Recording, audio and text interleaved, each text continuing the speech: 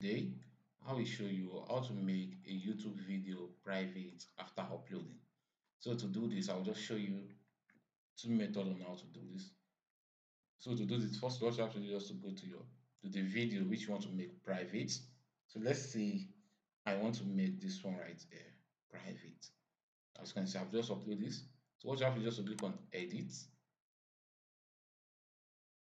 Then you can then add your title, add your description, add your tag. So when you click on next, then you can do all this other setting right here. Click on next, do your settings. So what you are going to is just visibility. Let's just come to visibility right here.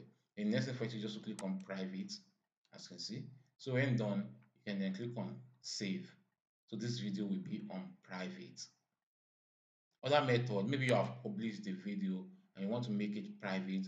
As you can see right here, this video has been published already.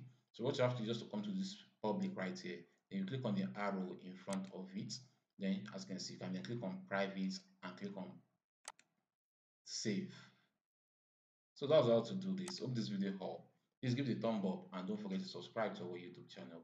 See you in the next video.